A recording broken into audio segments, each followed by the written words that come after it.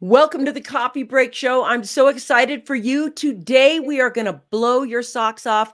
We are on the trail of learning about personal nonfiction branding with DP. Is it Knudten? You got it right. Thank you This so is much. Knudten. So now, before we even start the show, you guys know what we got to do. We got to listen to the music. I'll see you in a second.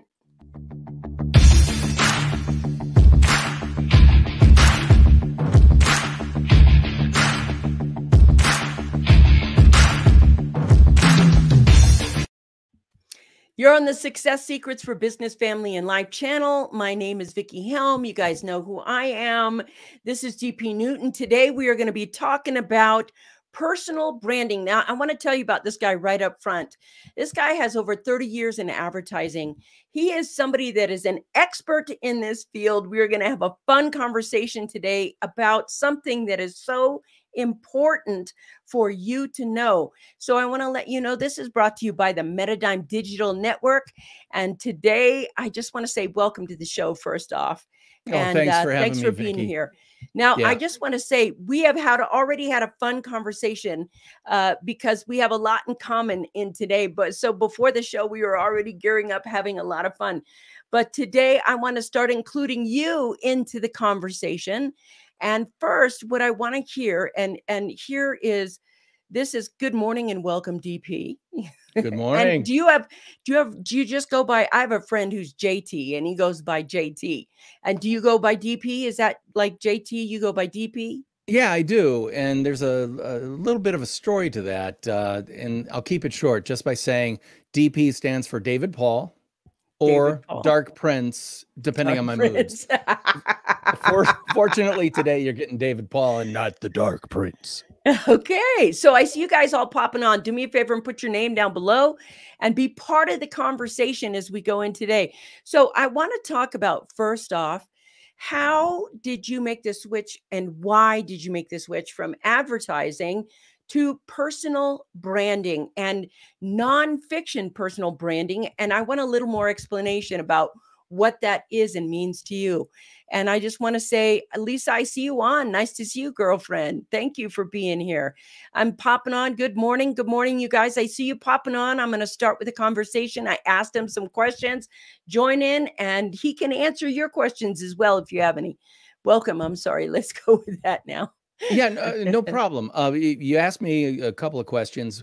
One, why did I get involved with personal branding? And two, why is the nonfiction branding part of it so important?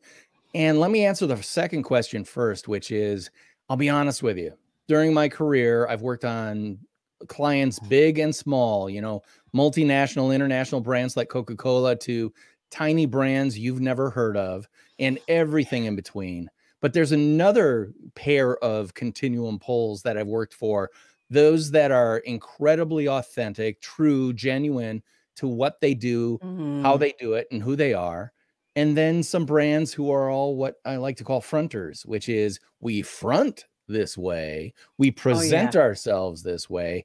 But the second you deal with us, it ain't quite all that. You know what I'm talking about? I'm talking about the fake brands that surround us every single day. And I'm at the point in my life where I get to choose what I want to work on. Yeah. I don't want to work on fronters. I want to work with people who are authentic, genuine, completely. I love to put it this way. They're completely true and completely you when it comes to who they are, what they do, and how they do it. I've had it with fakers. That is so powerful. And I'm so glad that you said I've had it with fakers, because we're inundated with fake influencers, fake gurus, fake teachers. And it's like, how do you discern yourself as a personal brand? How do you discern yourself away from that and just be the authentic brand that you are? I mean, what are the things that you do in order to create that? Well, first of all, you got to know who you are. And one of the bumper stickers that if I sold them, you could buy would be know who you are so you can be it. It's very important. A lot of people are being things that frankly, they are not. They're being things because they see key influencers in their life being that way, and they think, oh, I got to be that way. For example, myself, I'm male, I'm a white American, and I want to be kind of loud and heard and recognized by people. Who might I like to be like? Some people would say, oh, Gary Vaynerchuk, Gary V, right? Because that guy is bald, loud, you know, and he he's is balls to brassy. the wall. Yep. Exactly. And the fact is, I'm not like him at all when it comes to his style, his personality. I think he's absolutely true to who he is. I agree with that. But copying him is hard. Exactly. But he's surrounded by how many legions of 25-year-old guys who want to be the next Gary V. Yeah, it's true. Instead of being the first them. Yep. Personal branding is not about being like someone else. It's about being the one of one that is you, the truly unique person. The only thing you truly own is your experience, your expertise, your story, and your voice. That's what personal branding is about, getting those things out there. That is so important, what you just said, because, you know, part of the reason I think people want to be somebody else is because they don't trust or know who they are. They don't trust themselves. And I see you guys coming on. I want to pop this up. My better half right here. Here it is. Right. So tired of people in the front of the expensive cars, the planes, the homes. And they're like, I rented this for this video that I'm going to show you. And it's just absolute, you know, garbage. Garbage. Thank you. It's funny, Robin. I love the fact that you brought this up, because I call those pictures me in front of a fat stack of cash on my Lamborghini. And then the downloadable thing you can get from me is 5 simple ways to get a 7-figure income in 2 days. Yeah. Garbage. Now, I would use a different word personally. Yeah, but we're on live now, so we're going to use garbage. Right. And I'm not Gary V, so I'm not dropping F-bombs every 2.5 seconds. Yeah, I know. And sometimes when we get to the point where we see somebody in that way, we're like, the thing that's there for people in branding is, how can I be heard in the attention ring if I'm just myself? And you want to ask that question, really important, because you know what? I want to talk about the audience. I want to ask your opinion, because I know for myself, I have what I call a BS detector, for lack of cuss words. That BS detector is exactly, MJ, nice to see you. Good morning. But this is it right here. My BS detector is constantly looking for this in every ad, every connection, everything. I'm looking for hashtag authenticity. And tell me a little bit about the audience, or the people that we are talking with. Do they walk around with that kind of feeling? What's your experience in the industry about people and why this authenticity works? Well, okay. Number one, we all have a BS detector. Yep. And anyone who's lived as long as I have has finally calibrated that detector so that it smells a molecule of BS from 50 miles away. And if you work in marketing, it's even more acutely attuned, because, as I like to say to people, as a copywriter and a creative director, I'm not afraid of taking something and polishing it to as high a sheen as it can possibly handle. But I do recognize that sometimes when you've got a certain turd of an idea, polishing is not going to help. All you're going to do is smear it all over the place. The goal here is get rid of the turd and find out the truth, and then tell the truth. Now, here's the thing. When it comes to audience, not all audiences even want the truth. Ooh, can you handle that? We are headed down there. Ooh, we are saying more about that. Well, and let me give you an example. What is the thing that is sold more than anything else on Facebook, and yet everyone really admits they don't work? Diets. Oh, dieting doesn't work. Yep. It's really a very simple equation. If you burn more calories than you ingest, you're going to lose weight. If you eat more calories than you burn during the day, you're going to put on weight. Now, again, if you buy any of these diet things and buy their food program, you'll lose weight as long as you do only what they give you, when you go which back is to what your old habit was, poof, it exactly. comes And then back. you'll drift Yep. back. Why? Because they've not changed your behavior long term. They've changed it for a short period of time. Yeah, you got that You know, right. exactly. So when it comes to the authenticity question, here's the reality. Your authenticity, your genuine, your valuable thing is probably going to be different than mine. And let me give you an example. Everyone knows the brand Rolex, right? You can get a solid gold Rolex for $20,000 to $40,000. Or you can get a Timex Ironman watch that gives you everything short of nuclear launch codes. Now, which one is more valuable? Well, a certain audience is going to say, well, the Rolex it costs $25,000 to $40,000. But then I say, yeah, well, let's put an audience filter on that and say you're an active triathlete. Which watch is more valuable to you? If you go out and you train every single day and you want to know that you're actually training and getting better, is lugging around a solid gold Rolex going to help you at all? Or is that Timex Ironman that you got at Walmart for $25 going to be actually more valuable to you? Audiences get to determine what's valuable.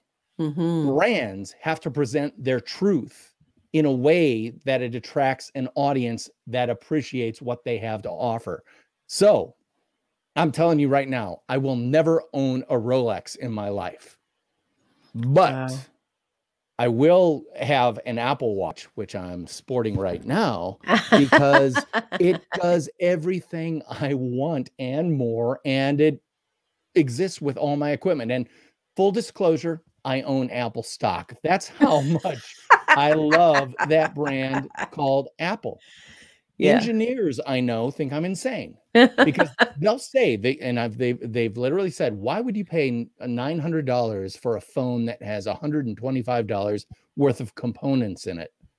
And to them I say, oh, you're missing the value proposition, my engineering friend.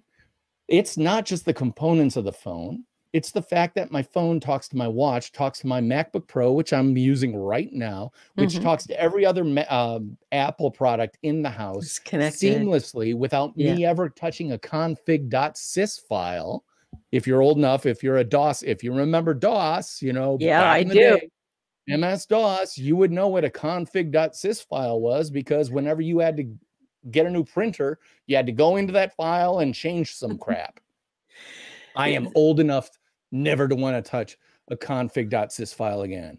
I'm old enough now to want the hood of my car to be welded shut because I don't want to have to mess with it. I used to tweak my cars. I don't anymore. I'm a different audience. I want something that will just work, which is why I appreciate the brand called Apple. I think this is look at this. Somebody's already, look at this. A MacMate. Hello. Absolutely. This I want to talk about, because some brands are just there because they create a status symbol, and a status symbol, status matters more for some. I get that. But that's still, to me, if somebody's wrapped up in status, you know, I have this because it gives me status instead of performance or how it benefits you or how it's great for you. And the status is the brand name. This is the whole point where I want to make the dividing line right here, because a brand represents some form of status, whether that status is, oh, I'm an economical brand, or, oh, I'm a luxury brand, and authenticity within that.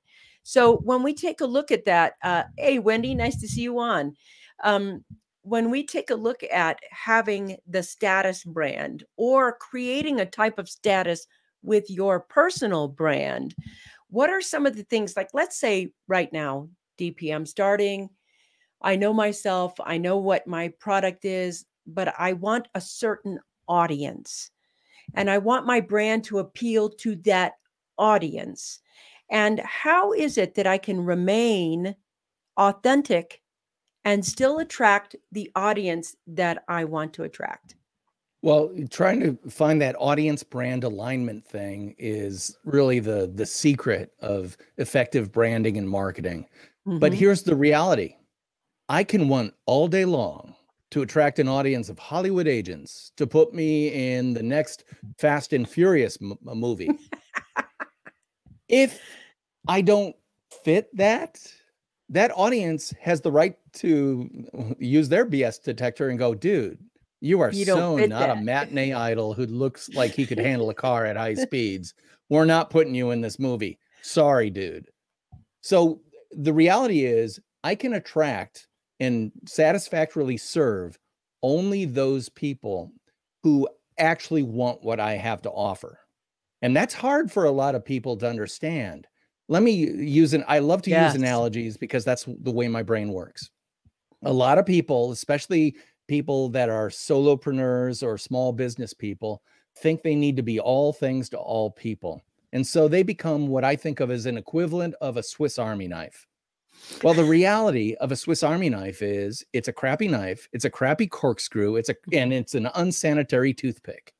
It does none of those things to a level of excellence, right?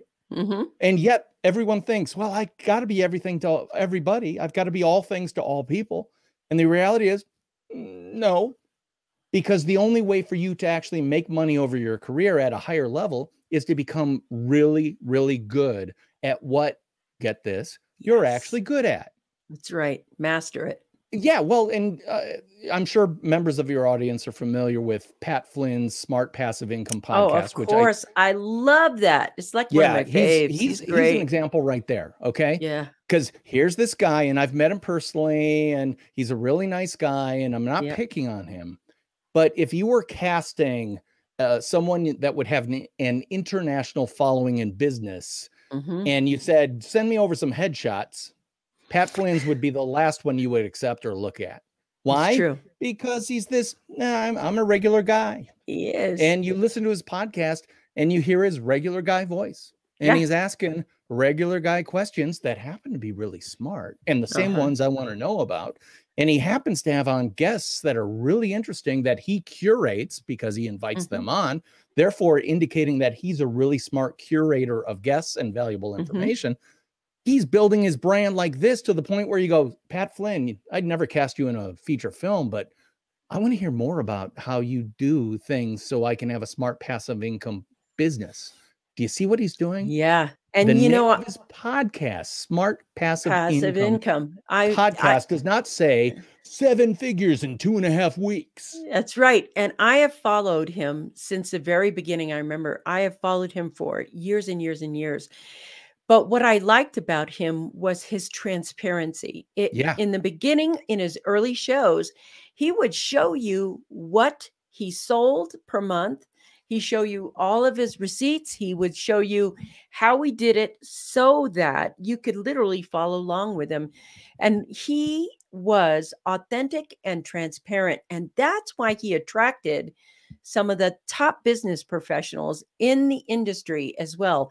But you're right. He was a great filter too, because I think his BS detector said, nope, you can't be on my show. You don't represent, that level of authenticity. And I think there's a lot of podcasters, a lot of people out there who have shows that are doing these things that are so reliant on stuff that isn't true. And I want to talk about this right here because there's this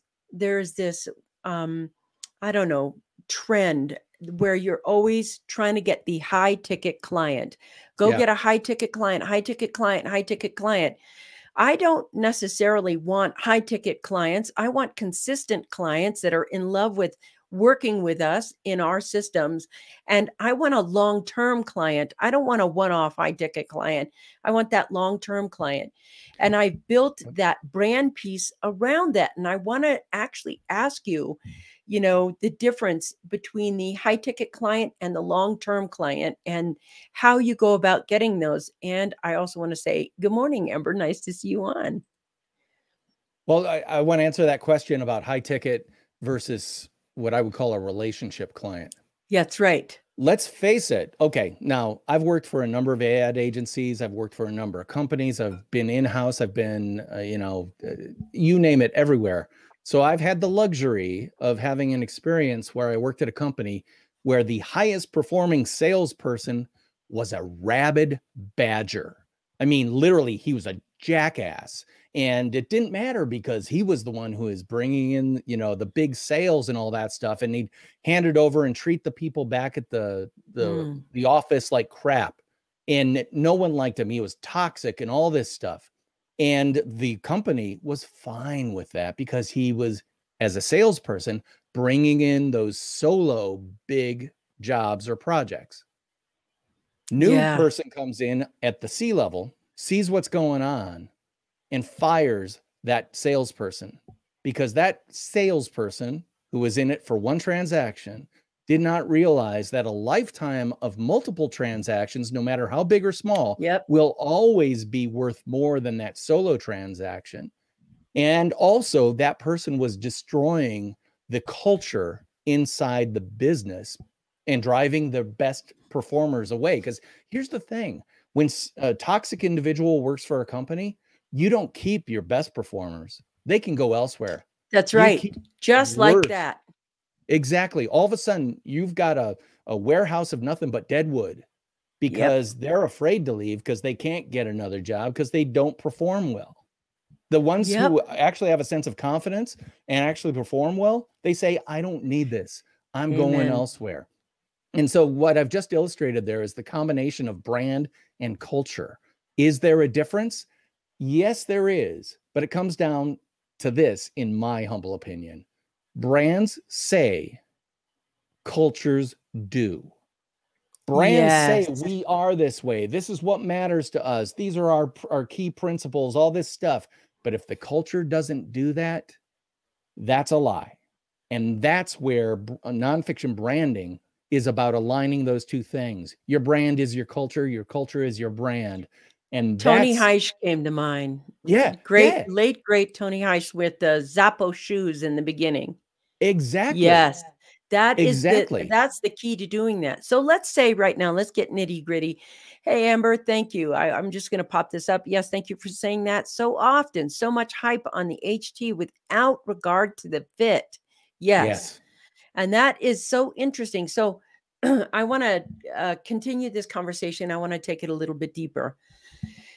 You're working with a new client, solopreneur company, I don't care what it is. And they're just starting out. They present their value and they have this great product, etc.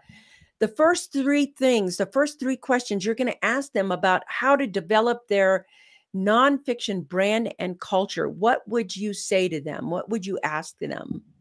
Well, I'm going to ask them, what do you value most in life? Not in terms of business, but in terms of being a human being on the face of this earth. Or put another way, what is your yardstick? And I use the term yardstick regardless of where you are in the world, because a yardstick is what you use to measure things. What's your yardstick? Some people will say, well, I was raised in a very poor environment. Money has always been a signal to me of attainment, of success. Money is the most important thing. Great. I'm not here to say that's a bad yardstick. I'm glad to hear you say that's the most important thing to you. Another person might say, I want to build a company that will be sustainable and scalable so that my children and their children can have a future within the same firm. I say, fantastic. You now have your prime yardstick. Someone else might say, I want to become internationally known as quickly as possible. Again, not my cup of tea, but also not my job to say your yardstick is wrong.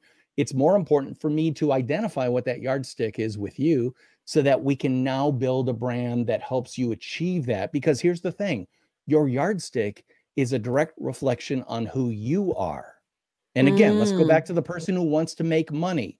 Oh, money's more important than personal relationships and having a family.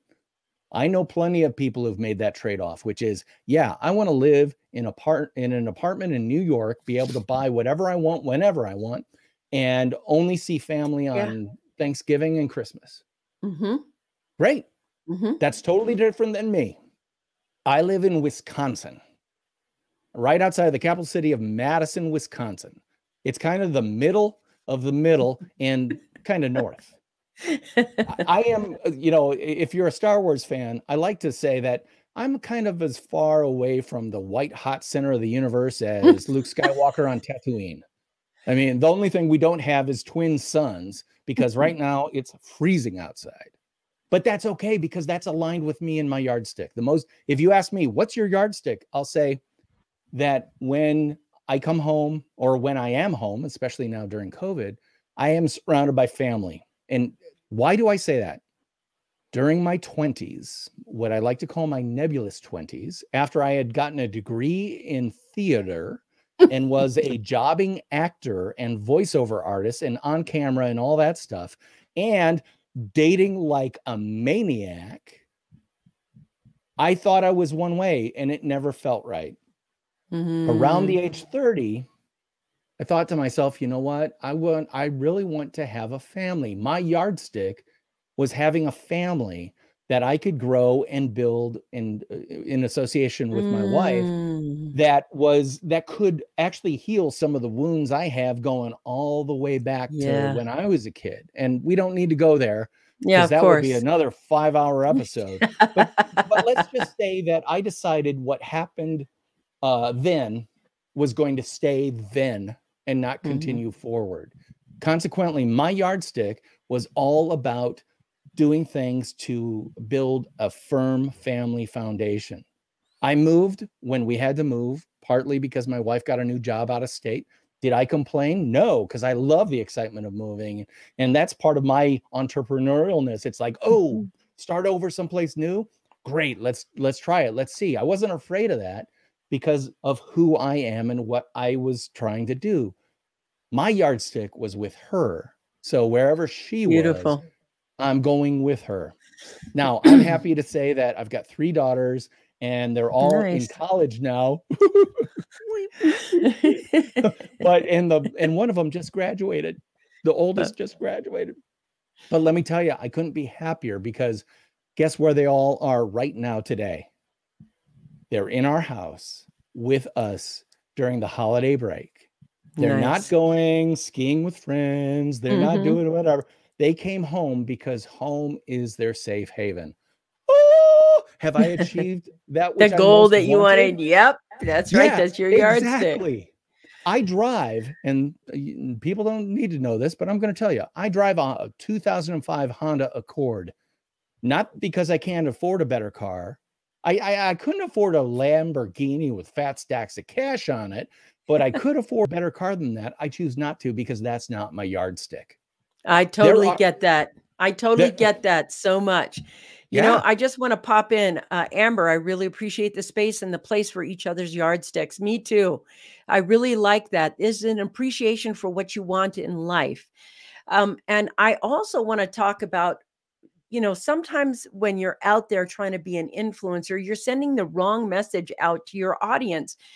So many people out there are not turned on or excited about McMansions and Lamborghinis and the bikinis on the Lamborghinis and the planes and the alcohol. I mean, that's just like a bunch of hunk of junk to us. I'm right with you with the cars. I'm like, you know, as long as it's running, I don't want to go shop and deal with the here, get this car, blah, blah, blah. The car doesn't speak to me like that. I'm more of an experienced person. I want to go back to because I think what you're saying is so important. As I look while you're talking, I'm reviewing my career and where I have sold out. I did for a very short time stop entrepreneurship and went to college and got a degree. Mine is in accounting and finance. And I remember I didn't know what I wanted to do. I didn't know what I wanted to be. And so the way we discussed what I should pick for college was we got a newspaper and we opened the job section. And there was accountant, doctor, and then, you know, little jobs. I actually wanted to be an attorney, but I didn't want to go to 8 years of college. So I took the accounting route with the finance because that was only 4 years. I already knew that I didn't want to go to college. I was like, what's the shortest route to get this done? And there's places where we abandon ourselves, even though the brand of ourselves is completely different. And I had some miserable years working for other people. I just am not a person who can work for other people. And Right. when you get to the point where you're being honest with the brand of who you are, I believe you can serve people better, because part of the brand is essentially people can feel honesty from you. They can just feel it. And so how is it that people can get to the point where they, in order for you to be, no, I don't think that's true. There are people who are fake as anything and rich as all get out. But if you want authentic wealth, let's call it that way, authentic freedom, let's call it that as it is, there's a part of me that is hearing from you that inside the personal brand, there's a part of you that you have to, and you said this earlier, know yourself. Yes. So in order to know yourself, what are some like 3 or 4 key things or identifiers where you can say, this is me learning about me in such a way that I can follow? Because they tell you, follow your passion. Right. Sometimes your passion isn't going to, garner you huge amounts of money or make a living. That yardstick you just talked about, what's important to you, how you want to live. What are some of the other key things you look at so that people can say, yeah, I know myself a little bit? Like at 20, you don't know yourself. You just don't. You're learning about yourself. Yeah, well, Vickie, I cannot thank you enough for that question, because you just set me up to crush that golf ball 500 yards. Let's do it. And that is because you said, what are the 3 or 4 key things? I have a concept I call the key 3, which is, these are the 3 words or phrases that very succinctly define who you are, what you do, and how you do it. And let me give you an example in terms of some brands I think we all know. The United States of America is a brand known around the world. You betcha. When we, as a nation, are at our very best, we can be distilled down into 3 concepts: life, liberty, and the pursuit of happiness.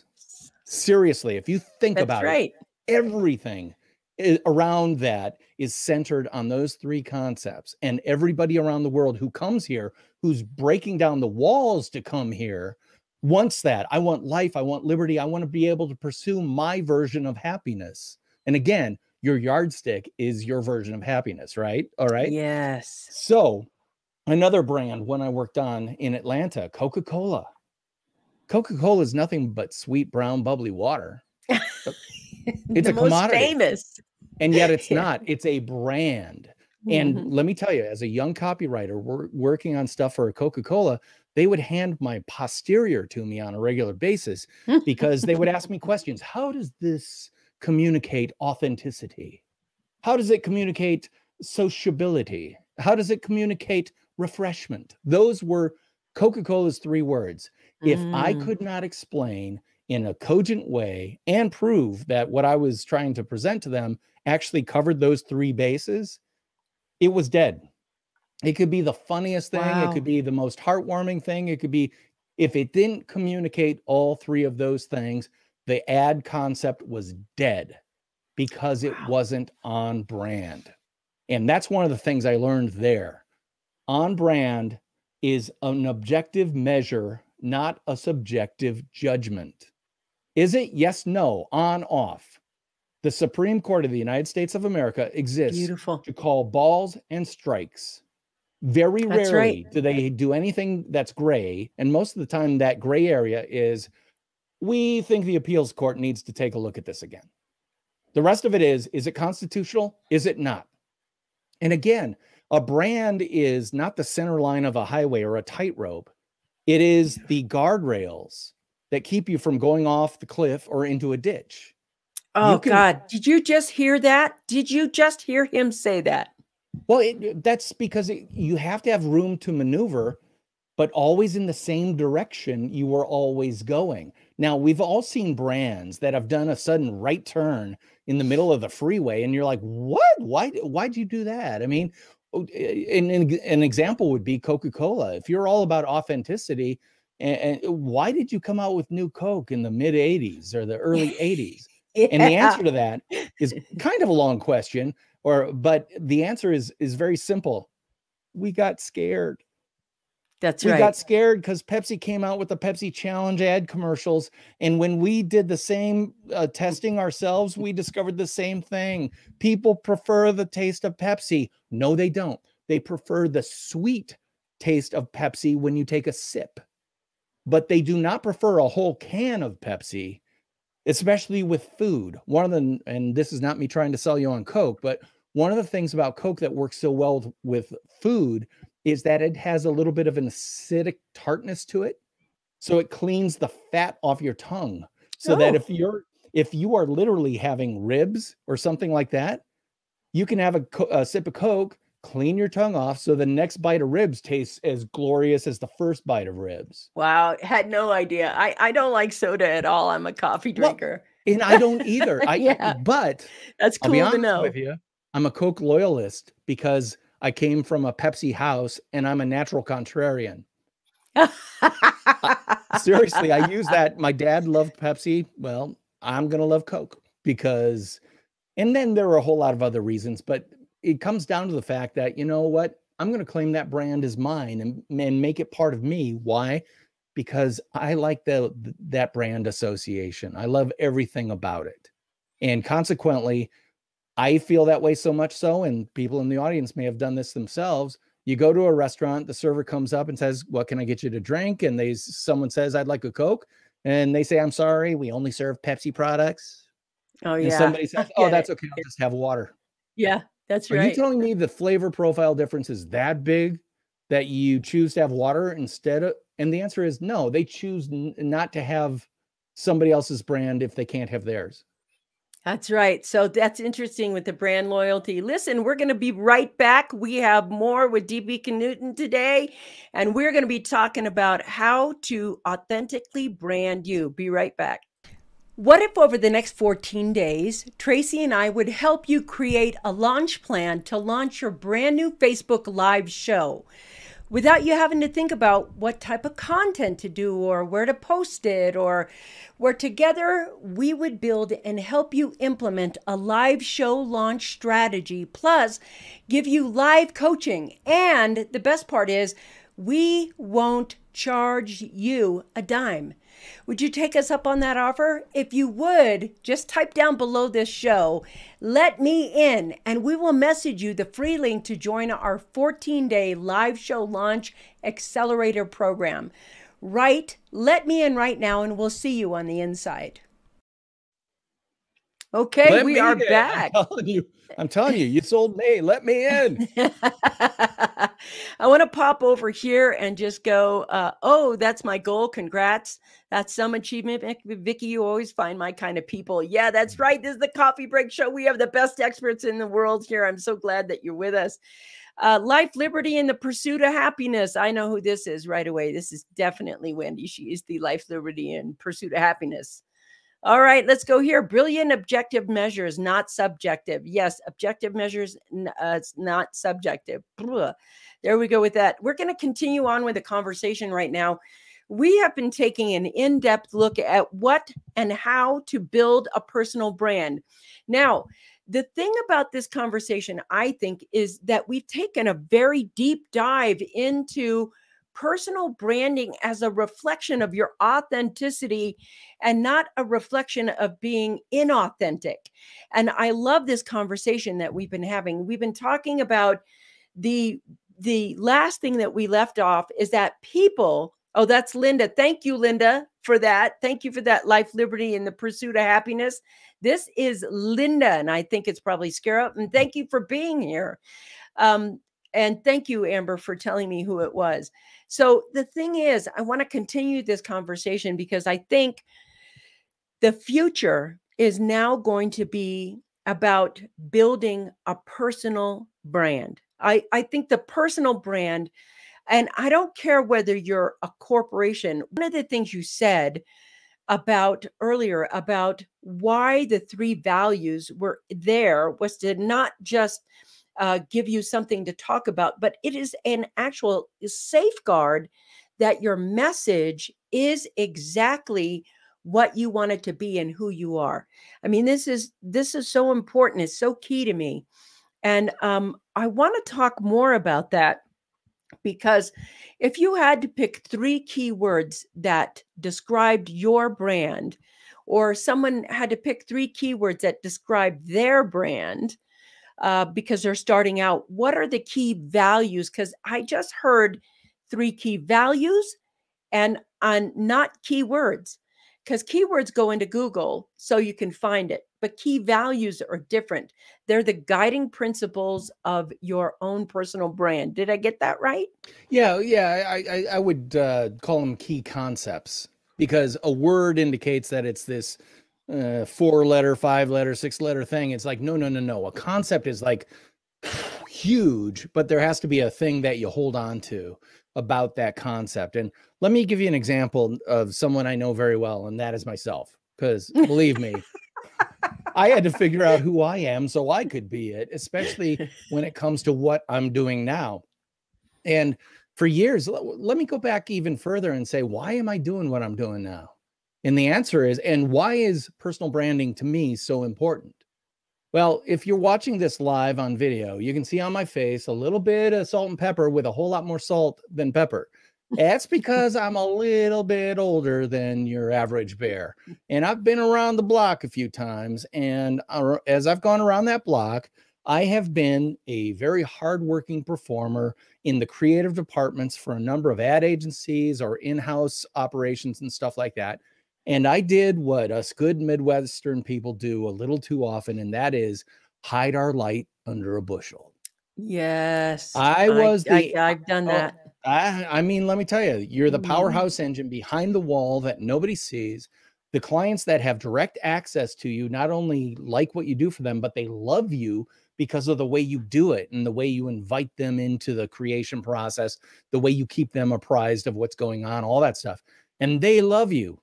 But because you are not branded, you are nothing more than an engine in a chassis.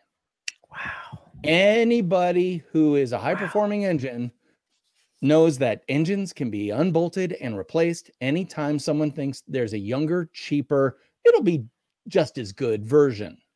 And that hits you in the face hard in the form of a 2x4 or a baseball bat, especially after the age of 50. Wow. I hate to say it, it happened to me twice, where I was absolutely loved by the people I worked with and the clients we served, but maybe the agency lost a big account.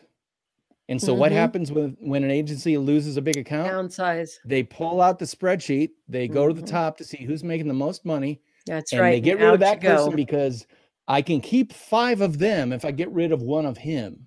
Yes, I feel you. Well, and here's the reality. This is what a concept I call your X years. When you reach the level in your career where you're in your X years, meaning EX, you're experienced, you've got demonstrable expertise, you're expensive, and therefore expendable.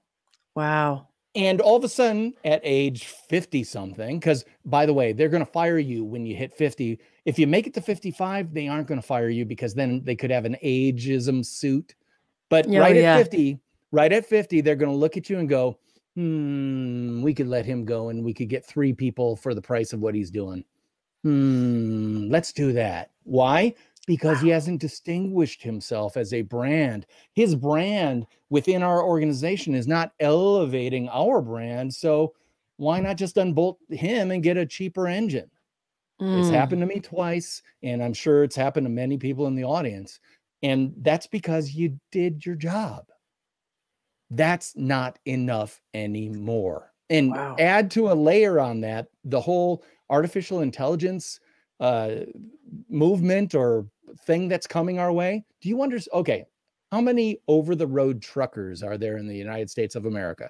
The people who drive a load from Chicago to LA. 2.7 million.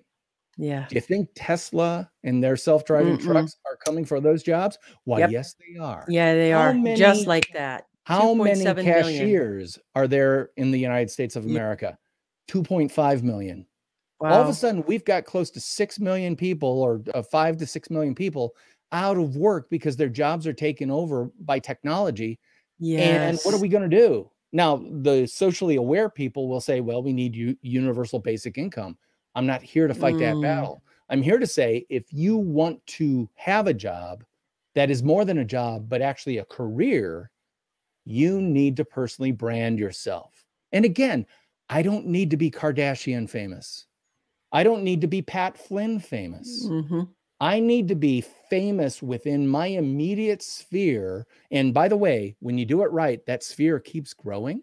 Yes. I know someone named Vickie Helm who's discovered the power of live streaming and podcasting to grow her sphere all the way from a rinky-dink little mountain town in Colorado.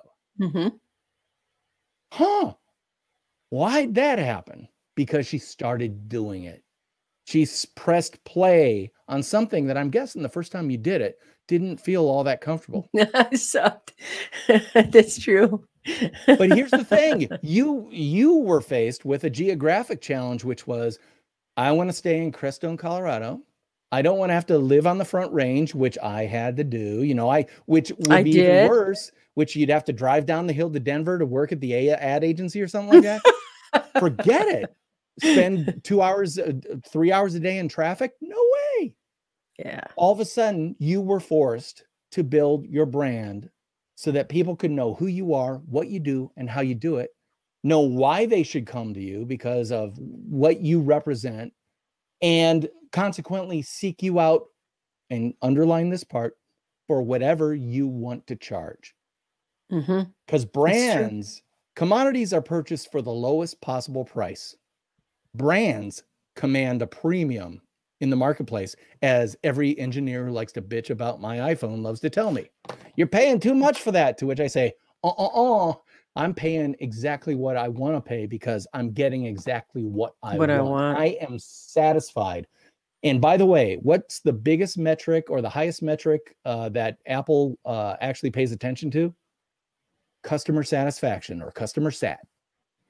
If it ever drops below 98%, Tim Cook and the entire executive team is getting together, and they actually monitor that like the gas gauge on a car going through the desert. You don't want to mess with that customer satisfaction rating. The second it drops, heads are going to roll and things are going to change. Why?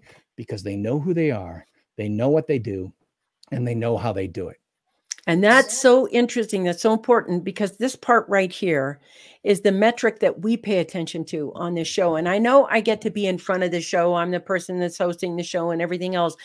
But trust me, there is a huge group of people behind the show that metric alone is the audience satisfaction, is the audience being served, the audience, that piece of clarity right there. Are we serving at the highest level within our authentic message? That to me is the biggest gain any company can have. You guys, I see you going wild over here. Give me a second. There is a boatload of people here. I'm going to get a hot iron with my initials on it and brand me more later. Thank you for that. Cheaper is rarely better, Charles Burton. Thank you. That is so important. That requotable for thanks, Linda. Thank you. Somebody said, let me in. Thank you for that. We'll be getting to you there. Let's see, sending you a link. Okay, here we go. You are speaking our language. And I really think that's so important, because a lot of people, they're so taught bottom line, and they're not taught the sustainability piece of the bottom line. And I know Amber's on, and she's a conscious business specialist and has her own show as well.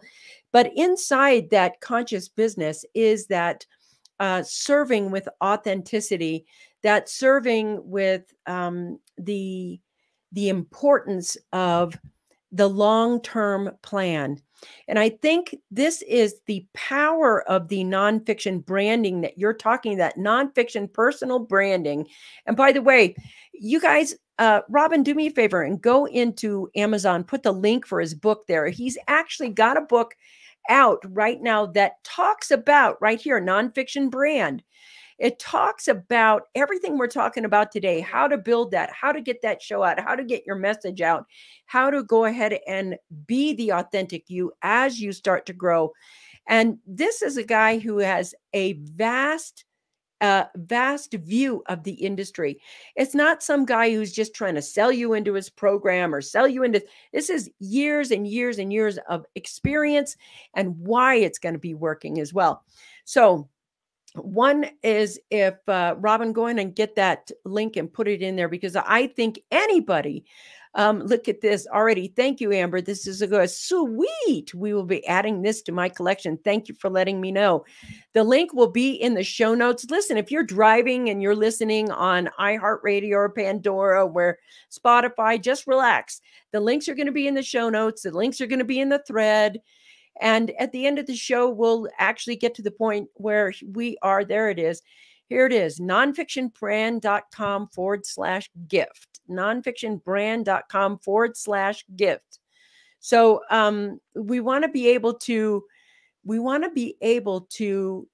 get your branding perfect, your messaging perfect, who you are perfect in your own heart and your own mind, because I think that builds confidence. And here's the Amazon link right there in the show notes.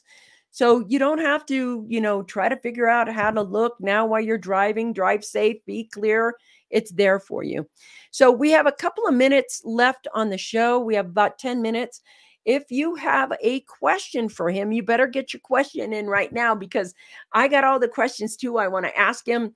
And I definitely want to continue the conversation about, I want to know, it's like, when let's say something happens and you're starting to gain traction and you're an authentic brand, you're a real brand, and the trolls start coming, or maybe somebody's trying to cancel culture you or whatever. How is it that we can manage our brand's safety over a long period of time? Maybe when there's, you're being trolled or hated on or something like that. How do we manage that brand that way? Well, number one, if you know who you are and it's truly who you are, you shouldn't be afraid of haters and trolls and stuff like that, because they exist. Means you're doing good. Well, it's true, because there's a George Bernard Shaw quote I love to throw out there from one of his plays. The opposite of love is not hate, my dear. It's indifference. Haters hate you because lovers love you. The worst thing is to have people be indifferent of you. They don't have any opinion about you. Because let me tell you, I like to serve my tea hot. Sometimes people go like, ooh, that tea's too hot for me. Great. Don't want to waste your time, but mostly don't want to waste my time.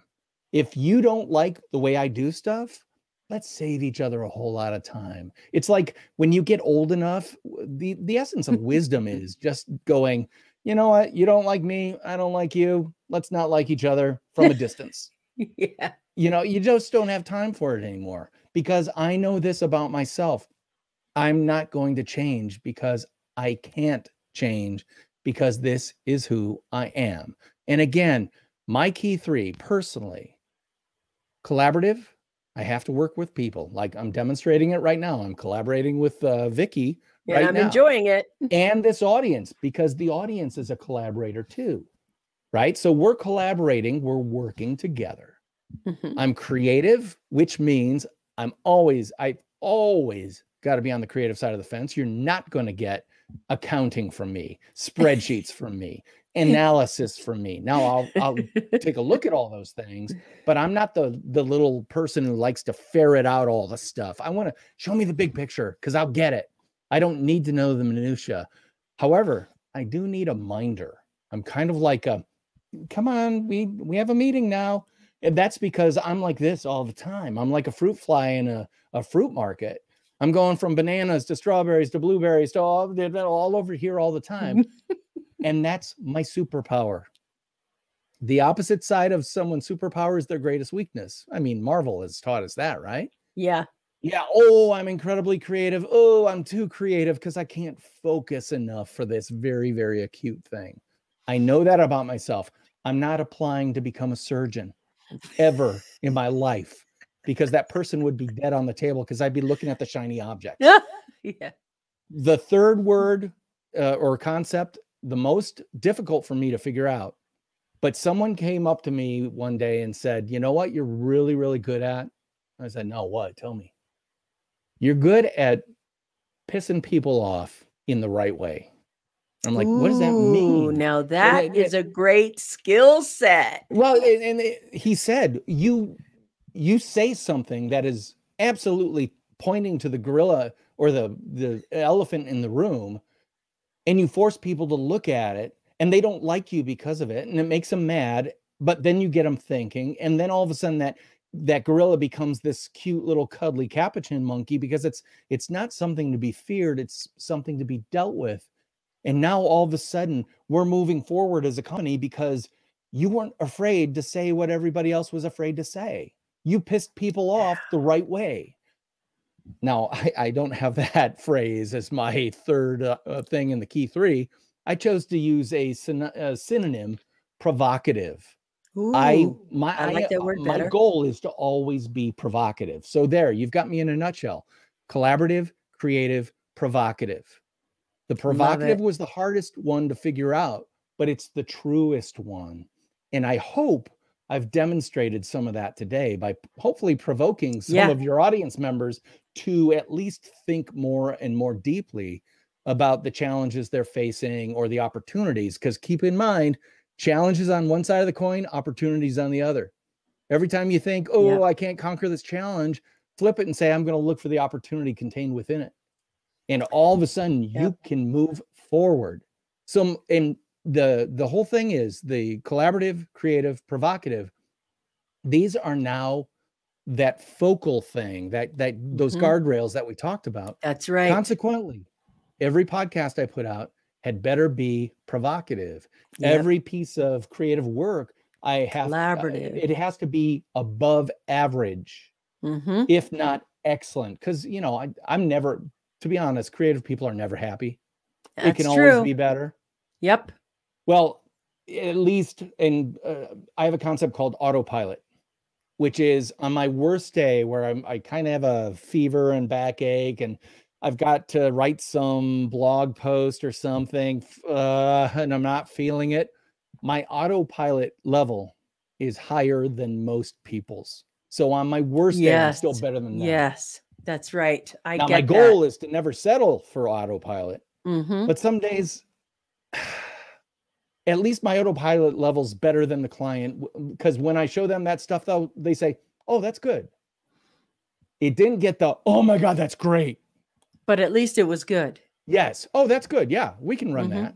Yep. I'm like a little kid coming home from kindergarten with a picture. I always want mom to put it up on the fridge. If it doesn't make the fridge, it could have been better. Yeah, I get it. But that's I'm provoking myself to be more creative because I'm collaborating with people. Do you see how that works?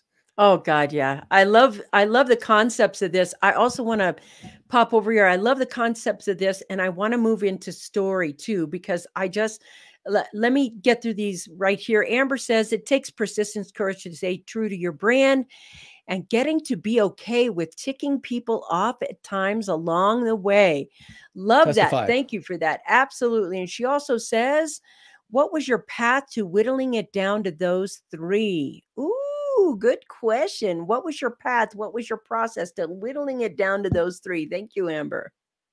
Well, part of it was based on looking back at my experience, my life to date, saying what things were the most successful for me, which things did I enjoy the most and were most satisfying to me, and what things have other people indicated that, wow, you're really good at this. These are the things I paid most attention to, and that's especially when it comes to the creative part. The funny thing is, if you asked me as a young copywriter, I would not say collaboration or collaborative was one of my key things, because I was a ball hog. Do you remember that, being a ball hog as a kid? I was the kid with the basketball who would not pass because it's mine. It's my idea. If I was working with an art director on a TV spot, too precious spot, with it. I wanted to spoon feed everything to the art director so that it was 100% mine. I was a real jerk until I realized, oh, wait a minute. That art director is an art director and not a copywriter, because I may be really good at words, but they're better at color, type, and style and the art side of stuff. You know, I got to tell you, this right here is so important, what he just said about collaboration. You always hear that term, put your aces in your places. This is where you have to know yourself. Like I always tell my team, I suck at design. I'm great at copy. I'm great at writing. 40 books later, you're all good. But that's a key thing. You can't be everything. And that collaboration piece where you realize that you were not able to share the glory with people at the time, that slows down so many companies, so many brands, and so much productivity. Thank you for that. Thank you for that piece of that. Well, it's really true, because here's the thing. The teams are what win. Yes. Unless you're a solo swimmer doing the 50-yard, whatever. Michael Phelps, even he won a plenty amount of golds on relay teams. And he still has a team behind him, even on a solo. Exactly. And that's the key, which is all of a sudden when you realize, oh, it's not just me. It's me working with people who are better than me at what they do. Amen. And Walt Disney, everyone knows about the plussing thing of Walt Disney, which was you take this and then you plus it. You make it a little better. Someone else takes it, they plus it, plus it, plus it, plus it, plus it. And all of a sudden you've got this incredible thing where at the end of the day, you can't remember who came up with that idea. It's just that everyone has their fingerprints and their DNA and their blood, sweat, and tears involved with the project. And everybody's just proud. I mean, I think about, I think about Pixar films and go, okay, who actually drew that? I never think that. Who actually drew it? No, you just enjoy it. No, I enjoy the whole thing. You're so engrossed. Yes. And as an audience member, I'm thrilled whenever I see that Pixar name come up, because I know they have the best of the best. Now, do I know the personal brands of everybody who did everything for that film? Of course not. But I guarantee you, in their universe of people, every single one of them can say, if you said, who's the best lighting animator? They'll say, oh, Jim is. Or who's the best or most tasteful when it comes to color? And they'll say, oh, Jenny is. Why? Because everybody within that sphere knows what their brand is. And if they've actually built that brand person to person, or demonstrated that brand externally via whatever channels you can. And here's the thing. We live in the golden age of getting your communications out there. Because Vickie, I'm sure you know this. Yes. I can go live from my laptop via StreamYard or Restream.io to all sorts of broadcast things to almost anybody on the face of this earth who happens to have internet access and wants to watch for free, for $0. And yes, there are paid levels to everything. And, StreamYard, I'm sure has paid levels and all that stuff. I don't use the paid levels. Why? I have 3 daughters in college. That's where my money goes. Does that stop me from getting off my old guy butt? Does that give me an excuse not to do these things? No. It allows me to embrace them and say, you know what? The free level of fill in the blank, whether it's LinkedIn to StreamYard to anything else, the free level is 80 to 90% of what the paid levels are for free.